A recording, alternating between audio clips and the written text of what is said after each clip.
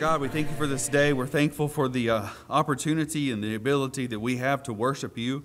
We are come to you now asking you to be with us. Help us to express our love for you in our worship today. Help us to worship you with all of our hearts, all of our being, all of our mind. Help our focus be on Christ and you, Father, and help us to express that love that we have for you. Father, we ask you to be with this church. We ask you to be with our elders and our deacons and decisions that they're made. Father, we ask you to be with our ministry staff. I ask you to be with David and Shelley and their kids, and Brian and Amanda and their kids, and with Wesley, and help them in the jobs and the roles that they do and they perform. Father, we ask a special blessing on our youth who started back to school the last week and who go this week again, and our college students who are going to be leaving this week and next week. Father, we ask that you be with them, help their lights to shine for all the world, for all their campuses, for wherever they are. Help them to show the world that they belong to you and you alone. Father, right now, again, I just thank you for this opportunity that you offer us to be able to pray to you. And we are thankful that Jesus came and that he is our Savior and that he was risen on the third day. And it's in his name that we pray. Amen. As we start this morning, I want to read from Psalm chapter 105. Psalm chapter 105 as we start. Oh, give thanks to the Lord, call upon his name, make known the deeds of the peoples. Sing to him, sing praises to him, tell of his wondrous works. Glory in his holy name. Let the hearts of those who seek the Lord rejoice.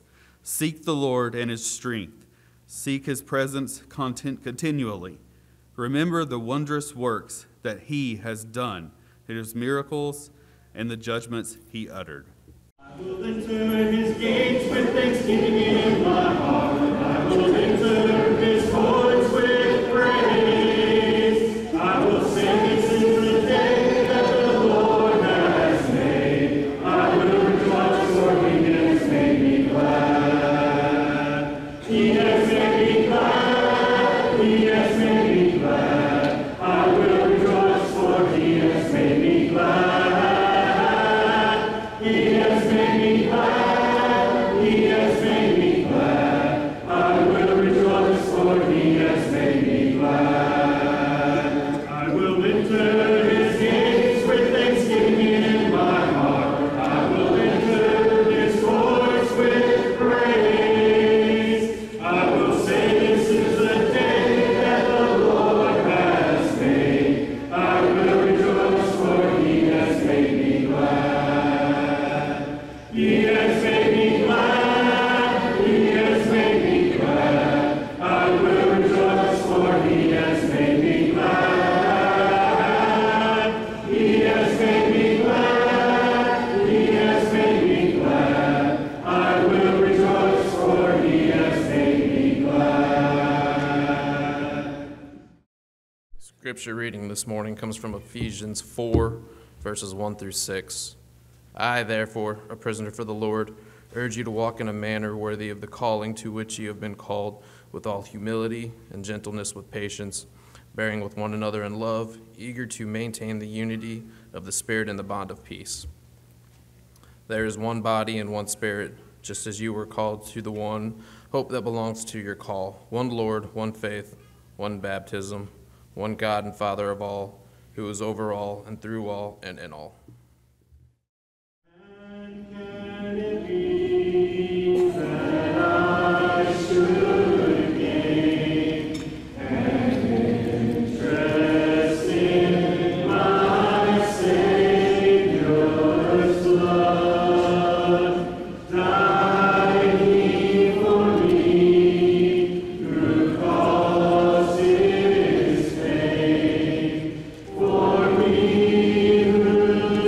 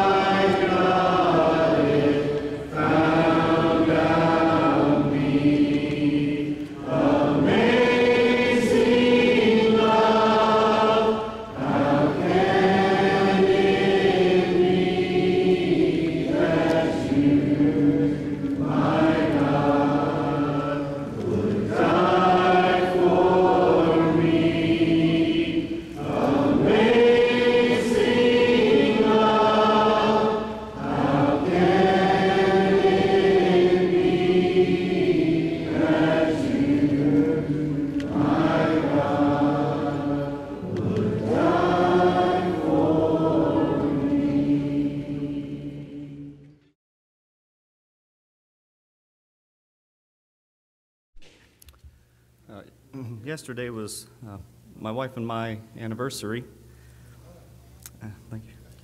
And it made me think of the passage from Ephesians chapter 5, probably a passage that we think of most often when we're talking about the husband-wife relationship. Perhaps you've heard this passage mentioned at weddings. But I'd like to read starting in verse 22. It says, "Wives, be subject to your own husbands as to the Lord. For the husband is the head of the wife, as Christ also is the head of the church, he himself being the Savior of the body. But as the church is subject to Christ, so also the wives ought to be to their husbands in everything. Husbands, love your wives, just as Christ also loved the church and gave himself up for her, so that he might sanctify her, having cleansed her by the washing of water with the word, that he might present in himself, or to himself, the church in all her glory, having no spot or wrinkle or any such thing, but that she would be holy and blameless. So husbands ought also to love their own wives as their own bodies. He who loves his own wife loves himself. For no one ever hated his own flesh, but nourishes and cherishes it, just as Christ also does the church. Because we are members of his body, for this reason a man shall leave his father and mother and shall be joined to his wife, and the two shall become one flesh. This mystery is great, but I am speaking with reference to Christ and the church. Nevertheless, each individual among you also is to love his own wife, even as himself. And the wife must see to it that she respects her husband." We hear that again at weddings, but Paul here mentions that this mystery is great, verse 32, but I'm speaking with reference to Christ and the church. Perhaps there's no person in this world that we would, as husbands, be willing to sacrifice more for than our spouse. I think all of us could say that, we would be willing to die for our spouse.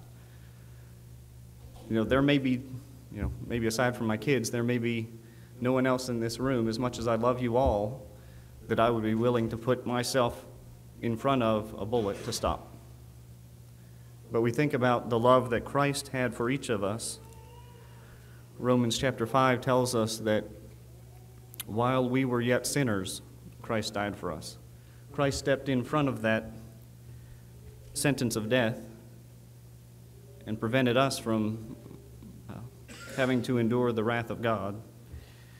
He ultimately was a sacrifice that kept us from the punishment that we deserved, and he showed us that great love through that sacrifice. And in a sense, that love that he showed to us is the love that we have for our spouse. Would you please bow with me as we pray for the love? Our Father in heaven, we are so thankful for the blessings that we have on this earth. We're thankful for our families. We're thankful for our spouses. We're thankful that we can look to that relationship and see how it represents your relationship with the church. We're thankful for the church that you created through being willing to endure the cross, to take on the punishment that we were deserving of. We're thankful that we are able to be members of that church, of that body. We pray, Heavenly Father, that you would be with us as we partake of this emblem, this loaf which represents Christ's body. We're thankful for the amount of love that was displayed through that selflessness, through that sacrifice. Pray that you would please be with us as we partake of this emblem at this time. We ask it through your Son. Amen.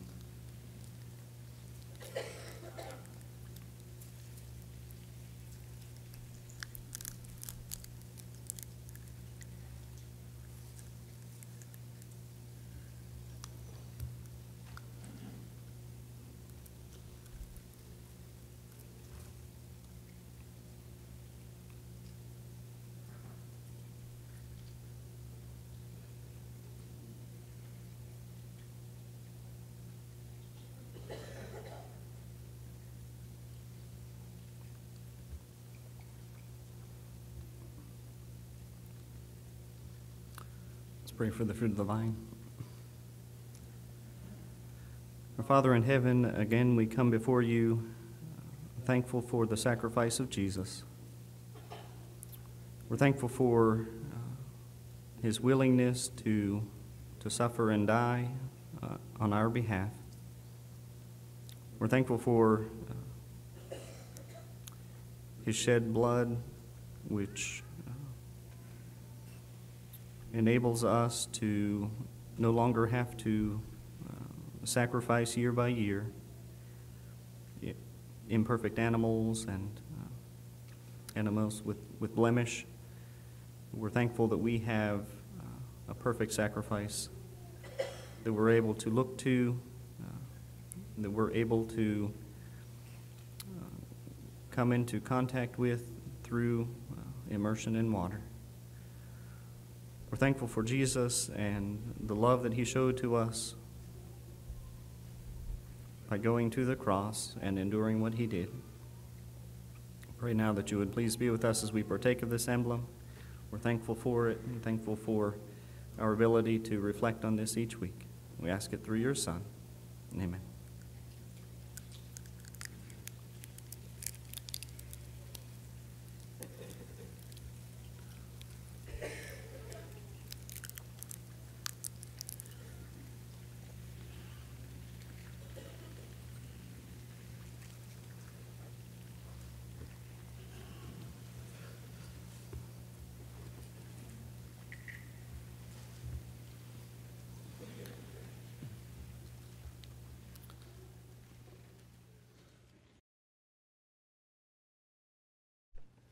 Let's think about the blessings that we have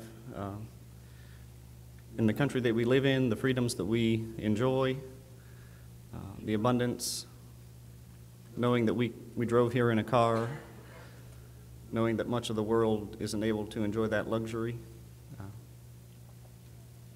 Let's go to our Father in prayer.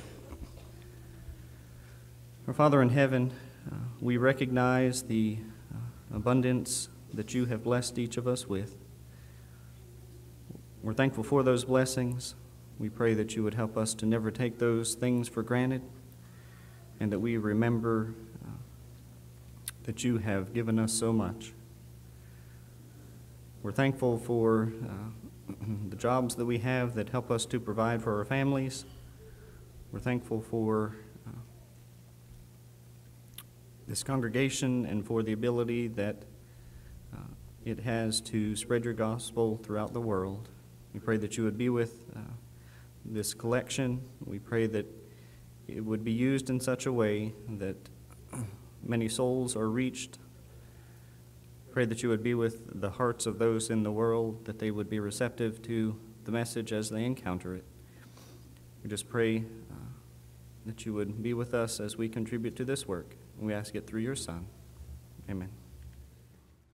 Bind us together, Lord, bind us together with cords that cannot be broken.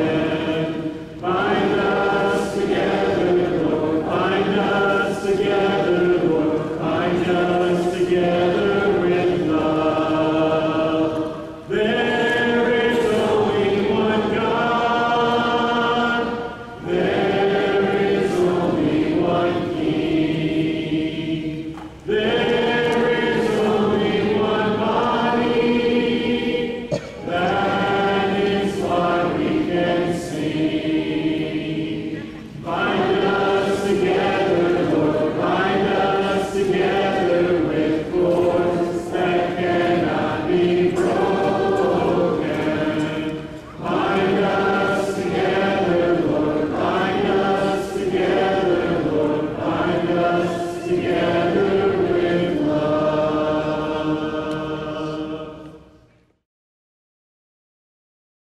I'm glad you're all here today. We serve a great God, and I'm glad that you all see that fit to be here. We have a great youth program here. We have a really great youth program here. Our kids, they love God. They're really good kids. Our parents are here, and they always lend a helping hand whenever they can. They're great chaperones. The members here, you guys help so much with everything that we do. And I'm blessed by all of you. And today, we're talking a little bit about what we did in our summer in the youth. We went to camp, right? We always go to camp. It was really uplifting. The theme was hope, or holy. It was really good. After that, we went to Gina, Louisiana. We did a mission trip there. We helped people with their lawns. We gave cards. We did a great VBS there. Right after that, we went to Horizons at Freed-Hardeman University, and it was awesome. We did VBS here, and we had some of our kids helping in that. After that, we took our juniors and seniors that are going to college, juniors that are going to be seniors, and we had one last trip with those guys. And for our juniors that are going to be seniors, we talked to them about leadership and how important it is for the youth. And we had a really great summer. It was awesome to be a part of. And one thing that we do every single summer is to go along with all the fun that we have and all the trips that we take. We have a summer theme, and we'll go over that on Sunday nights, or Sunday mornings rather, and Wednesday nights. And this year's was unity. We talked about the importance of unity within our group, within our church, within people around us, the churches that are scattered all throughout. And it was an awesome theme. And what I get to do, and it's probably one of the coolest things about my job, is that whenever I set a theme, right, I get to learn the most about that theme because I want to be ready to teach, right? And so as I was going through and I was thinking about all this and how we're going to do unity, I started to see unity is spread all throughout your Bible. Unity is all throughout your Bible. You look in the story of the first chapter of Acts. You think of how Luke was writing, and he says that Jesus is ascending, right? And all the disciples are there, all the followers of Jesus, and they're looking up, and they see Jesus leave, and he's not there anymore. And these two men in white robes, right? They say, "Why are you looking up?" And what happens is, from that moment, the followers of Jesus, they go back to Jerusalem, and they go into the room. And you see in Acts chapter 1, verse 14, this is the first thing that they do right after Jesus ascends. It says, all of these were continually devoting themselves with one mind to prayer, along with the woman and Mary, the mother of Jesus, and with his brothers. And can I tell you the really cool thing, this unity that they had in prayer in this room after Jesus has ascended, what happens is you see in Acts 2 the fulfillment of that. You see what happens in Acts 2. The Spirit comes into the room, and they start speaking in tongues and all these different languages, and people are understanding them, thousands. And Peter stands up, and he says, "You crucified the Christ." And in Acts chapter 2, verses 37 and 38, this is what the people said in response to Peter's message. They said, "Now when they heard this, they were cut to the heart, and said to Peter and the rest of the apostles, 'Brothers, what shall we do?' And Peter said to them, 'Repent and be baptized, every one of you, in the name of Jesus Christ, for the forgiveness of your sins, and you will receive the gift of the Holy Spirit.'" Unity that day led to thousands being saved. Unity that day in Acts 1 led to thousands being saved, and a church that started from it. Not only that, but there's some more. If you look in Acts 7 and you read the story of Stephen and how he's murdered, what happens right after that is Saul, otherwise known as Paul, starts ravaging the church, right? And everybody scatters. And so Acts 11, when you start reading some more into Acts, you're going to see the outcome of what that was. There's churches all scattered all throughout the region. And this person comes down in Acts 11, starting around verse 27 and 28, and he says there's going to be a great famine. And what happens in Acts chapter 11, verses 29 through 30, they say this. It says, the disciples determined that everyone according to his ability to send relief for the brothers living in Judea. And it says they did so, and they sent it to the elders by the hand of Barnabas and Saul. Not only unity within the church that you're at, but unity on a wide spectrum, where when people are in need, you help, whether they be hundreds or thousands of miles away. And the really cool thing is that our youth did that. We did that. We got to go to Gina, Louisiana, and we got to make an impact of people that we don't see for 51 weeks out of the year, but we made an impact for that week. And kids that otherwise wouldn't be in church, they got to go to church. And people that really needed help with their lawns, we helped. And people that were really going through a rough time, we washed, we basically cleaned their entire kitchen, and we gave cards, right? We impacted because we're united. Because we're united. And so as I was thinking about for our summer theme, where I wanted to base our scripture, base our thoughts around this idea of unity, and it's all over the place, I eventually settled on what we just read, Ephesians chapter 4, verses 1 through 6. And can I tell you that within that scripture, there is so much to be learned about with unity. And what I've done for us today, it's not going to take too long. There's 3 different sections of going through Ephesians 4, verses 1 through 6. And I hope that as we go through this, you might see the importance of unity and why it's important to God, why it should be important to you. The first thing is this. When you read Ephesians 4, verses 1 through 6, the first verse, it reads, Paul writes, I therefore, a prisoner for the Lord, urge you to walk in a manner worthy of the calling to which you've been called. What does unity require? What does unity require for us to be people that love each other and be united together? Well, it's going to require us to walk worthy of our calling. When I was thinking about all of these ways that we could represent that in class, I settled on 1 Peter 2. And Peter writes it beautifully in 1 Peter 2 of you when you think about what does it mean that I'll walk worthy of my calling. In 1 Peter 2, he starts by saying this in verse 1. He says, so put away all malice and deceit, hypocrisy and envy and all slander. And like newborn infants, he says, long, some translations say desire for the pure spiritual milk, that by it you may grow up into salvation. He says, if indeed you have tasted that the Lord is good. What does it mean that I walk worthy of my calling? Well, when I read that and what Peter says, I immediately think of Psalm 42. You know what's in there in the first verse? It says, just as the deer pants for the water, so my soul longs after you, Lord. There's a desire within me to be with God. And not only that, but it's because of what you find in Psalm 34. If you keep reading in what Peter writes, he says, this is because you have tasted and you have seen that the Lord, well, He's good. And He will not let you down, and He loves you. You keep reading in 1 Peter 2, and you see that you're longing for this. And what that brings is this, is that you come to Him as a living stone, rejected by men, but in the sight of God, you're chosen and you're precious. What Peter's going to do with this idea of a living stone, we're going to get to it, but it's really awesome imagery, and it is taken from your Old Testament. But what I see right there at the end of it, and it means a lot to me because Psalm 8 is like one of my favorite psalms ever.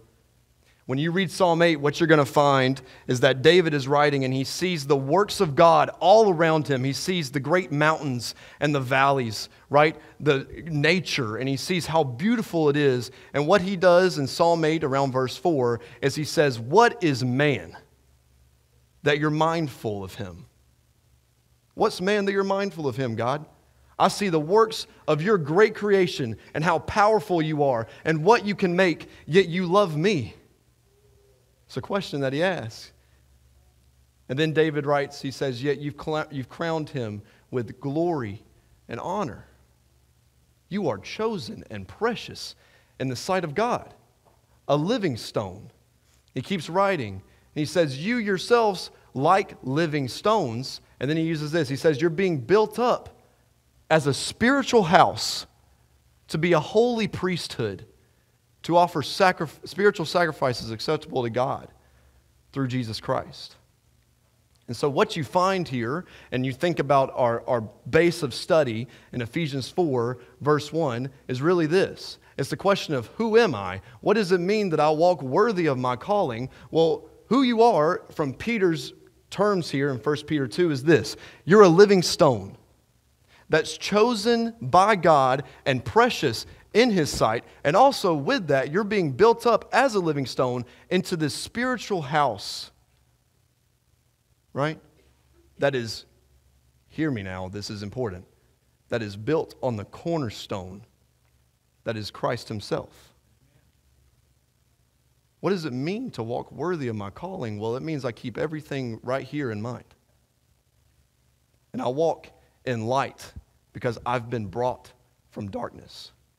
And I walk in love because God loved me. And I imitate Christ in everything that I do. I walk in a manner worthy of my calling. It's what it takes for unity. And so as we think about this first section, this first idea, I want you to see for unity to be done here, it's going to require each and every one of us as individuals to walk worthy of that calling to which we've been called. More than that, and he keeps talking. He says, not only is it going to require you to walk worthy of your calling, but you're going to have some Christ-like qualities, right? It's kind of like a duh moment, right? If I'm walking worthy of my calling and Christ is my cornerstone, shouldn't I probably look like Jesus Himself? Maybe. When you read Ephesians 4, verses 2 through 3, it says, with all humility and gentleness, it says, with patience, bearing with one another in love, and you're eager to maintain the unity of the Spirit in the bond of peace. You start looking at what all these different terms mean. You look at humility. If you turn to Philippians 2, you're going to see that humility and unity kind of have an interesting tie together. Paul here at the beginning of Philippians 2 says this. It says, so if there is any encouragement in Christ, any comfort from love, any participation in the Spirit, any affection and sympathy, complete my joy by being of the same mind and having the same love and being in full accord and of one mind. If you are a follower of Christ, if you have any participation in the Spirit of what you were given at baptism, right? If you have any of that, complete the joy by being united together, by being of one mind, having the same love. He keeps going and he says, you want this to happen. He says, well, one of the first things you're going to have to do is you're going to have to be a little bit humble. He keeps writing in verses 3 through 4. He says, do nothing from selfish ambition or conceit. He says, but in humility count others more significant than yourselves. And let each of you look not only to his own interest, but also to the interest of others. And here's the really cool part that Paul does in Philippians 2. He says, be united. And he says, if you want to be united, it's going to take a little bit of humility on your part. And then he says, it's not just because humility sounds good and I want you to do that. He says, because Christ is humble. In Philippians chapter 2, verses 5 through 11, where it says that Christ humbled himself to the point of death. Where it says that Christ humbled himself to the point of not only death, but death on a cross. Right? God himself humbled to the point where he dies for me and you. Unity. What does it take? It takes a little bit of humility. Not only that, but you keep reading in Ephesians 4, verses 2 through 3. You're going to see that humility has some other, unity has some other qualities within it.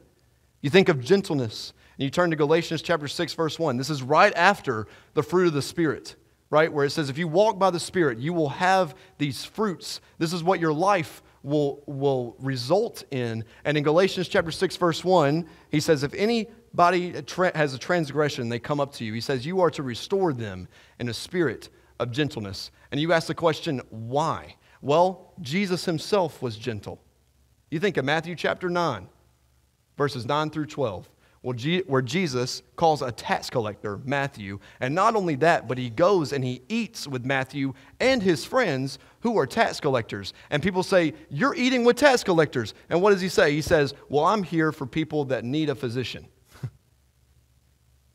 I'm here to help people. Christ was gentle. More than that, right there, you look at patience and love. You want unity? It's going to require you to be patient and for you to bear with one another in love. And you think of a great chapter in your Bible in 1 Corinthians chapter 13. You look in verse 4. The very first thing that Paul writes, he says, love is blank. And the first thing he writes is what? Love is patient. and it's kind. Why do I bear with people in love? Well, because Christ did. You look in 1 John 4, verses 8 through 11, and that is a verse that we go to a lot about Christ's love. It's there that says God is love, right? And it says, how? How is God love? And it says that he sent his son to be propitiation for your sins. And then in verse 11, what does it say? It says, now you are to love one another.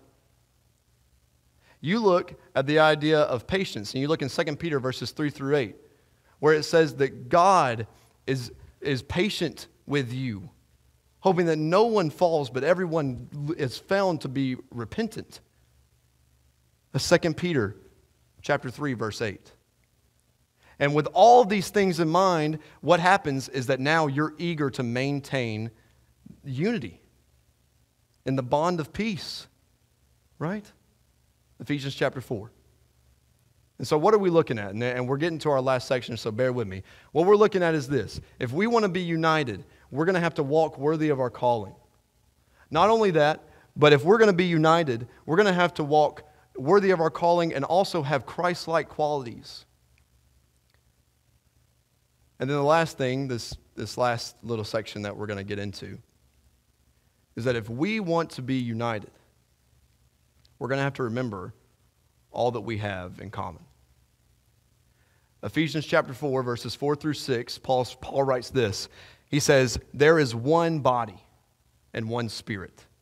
He says, just as you were called to the one hope that belongs to your call, one Lord, one faith, one baptism, one God and Father of all. And also, he's over all, and he's through all, and he's in all. Oneness. Did you catch it when we first started? In Acts 1, verse 14, what does it say? They were of one mind. Full accord. Also, you go over to Philippians chapter 2. Did you catch it? They were of the same love, same mind, full accord. It's all wrapped up in your scripture of this idea of oneness because we're all made in common by it. You think about 1 Corinthians chapter 12. And we talked about it a little bit here when we did the communion. But you think about 1 Corinthians 12 where it says you are one body. And in verse 13 it says, for in one spirit we are all baptized into one body. And it says it's not just certain people. It says it's Jews or Greeks.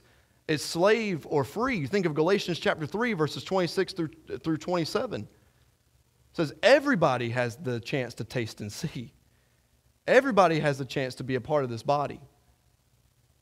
And then at the very end of 1 Corinthians chapter 12, verse 27, it says, now you are the body of Christ and individually members of it. And the really cool thing is that you can combine this verse with Ephesians chapter 1, verses 22 through 23, where it says that Christ is the head, catch it, of the body. He is what we strive to be. So not only are you one body, not only do you have that in common, but you're also one spirit. And you think about what does that mean? Well, you go to 1 Corinthians chapter 2, verses 10 through 11, and Paul writes this. He says, these things God has revealed to us through the Spirit. He says, for the Spirit searches everything, even the depths of God. And please see what is highlighted right there, because it really helped me. It says, for who knows a person's thoughts except the spirit of that person which is in him? And then Paul makes it make sense right here. He says, so also no one comprehends the thoughts of God except the Spirit of God. It doesn't just end there, though. Because if you read 1 Corinthians chapter 2 and you read one more verse, you're going to see that Paul writes this right after that. He says, now we have received not the spirit of the world, but the Spirit who is from who? God. You have the Spirit that is from God. You ask, how does that happen? I'll refer you back to Acts chapter 2, verse 38. What are we to do? And Peter says, repent and be baptized and receive the Holy Spirit. You get it. And we're kind of skipping ahead, but you talk about how we're united through one baptism. You look at Romans 6, verses 3 through 4. You're buried with Christ and you're raised to walk in newness of life. You look in 1 Peter chapter 3, verse 21, where Peter reflects on Noah and the ark, and he says, this corresponds to it. He says, baptism now saves you. You look in the entire book of Acts, not only Acts 2, but Acts 8, where it says that Philip and the eunuch says, here's water, what's hindering me from being baptized? Acts 9, where Saul converts into Paul, and he's baptized, right? Acts 10, you have Peter and Cornelius, right? You have Acts 16 with Lydia. All throughout Acts, what do they all have in common? Baptism. So you are united through one body, which also is united through one Spirit that you have through God through one baptism that we all have in common. And you keep going. It says that we are all united through one hope. And you reflect on Hebrews chapter 6, and can I tell you that this is one of my favorite passages in the Bible? Because in Hebrews chapter 6, verses 13 through 19, the Hebrew writer says that God made two things. He made a promise and an oath that you are not going to be let down. And at the end, in verse 19, this is what he says. He says, we have this as a sure and steadfast anchor of the soul. What is hope? Well, it enters into the inner place. And it goes behind the curtain, and you reflect about the Old Testament and how they had the Holy of Holies. And you think of how Jesus, he was on the cross, and what happens to that veil is torn into two. The hope of Christ within you through one body, one Spirit, one baptism, and a hope that anchors you in where you're not going to be let down. You keep reading, and it says that you are united through one faith. And you look at Hebrews chapter 11. You look in verses 1, verse 3, and verse 6. It's right here. It says, verse 1, now faith is the assurance of things hoped for, the conviction of things not seen. Then you skip to verse 3. It says, by faith we understand the universe was created by the word of God. What is faith? It's believing that God said, if God says, I am this, then I believe that. I'm the creator of the universe, God. By faith, I believe that. I died for you, and now you have hope. By faith, I believe that. You're united through one faith. And then you get to Hebrews chapter 11, verse 6, and it says right here. It says, without faith, this is kind of like a duh moment. Without faith, it's impossible to please him. Duh. Why? Because whoever would draw near to God, well, you got to believe he exists, right? You are united through faith. Baptism, hope, Spirit, body. And then you get to one of the last ones, and you're united through one Lord, one Father, who is over all, through all, and in all. And you look in John chapter 14, verses 9 through 10, and this is one of the cooler moments in Jesus' ministry. He's talking about that he is the Father, right? And the Father is within him. And Philip says in verse 8, he says, Jesus, show us the Father, and it's enough for us. And in John chapter 14, verses 9 through 10, Jesus responds by saying this. He says, have I been with you so long, and you still do not know me, Philip? He says, whoever has seen me has seen the Father. How can you say, show me the Father? Do you not believe that I am the Father and the Father is in me? You have one Lord, one Father over all, who cares for you immensely, who listens to your prayers when you're hurting, who has said, I have died for you, and you now have hope of eternal life. I mean, my goodness. All these things that you're united in. And this right here is the one thing that I think comes to mind after reading the entire thing. Unity is the natural outcome of a heart set on Christ.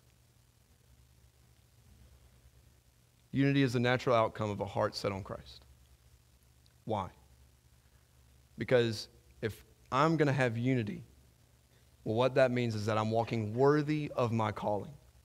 If I'm going to have unity, well, that means that I am imitating Christ to the best of my ability, and I'm humble, and I'm gentle with people, and I'm patient, and I love people. Unity requires me to remember everything that I have in common with every single one of you that is a fellow believer. And that is that we are united through body, Spirit, hope, faith, baptism, Lord, Father, above all, who's in us and through us and over us. Unity is the natural outcome of a heart set on Christ. Please remember all of this. Everything that we've talked about. I want to end with one of the cooler things that I think you see in Jesus' life in your Bible.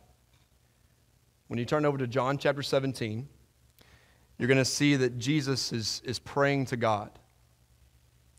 And one of the cool things about John 17 is that in this prayer,